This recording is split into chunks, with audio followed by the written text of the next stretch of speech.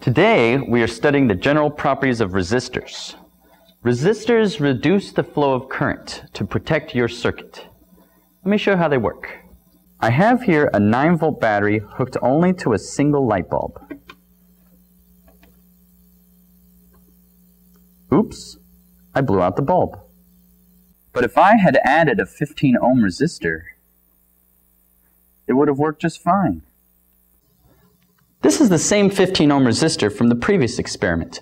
We used the Greek letter omega for ohms because if we actually wrote out the word ohms, it would look confusingly like 150 ohms. The amount of resistance depends on the size and shape of the resistor. Here, a lump of Play-Doh is protecting our light bulb.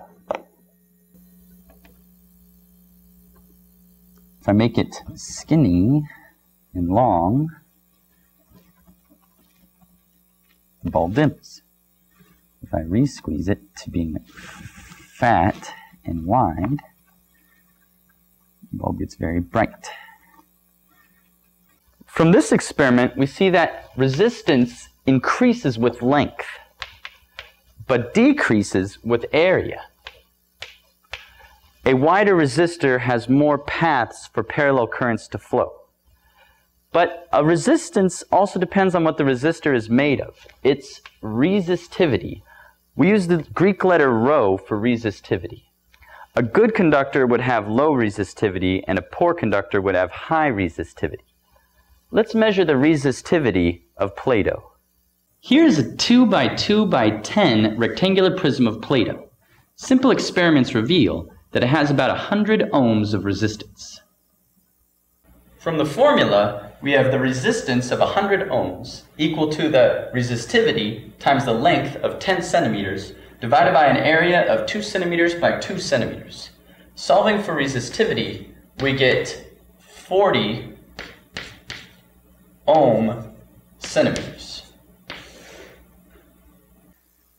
I have here a 1 ohm resistor. Now if we were to smash open this 1 ohm resistor and look inside, what would we see? Let's find out.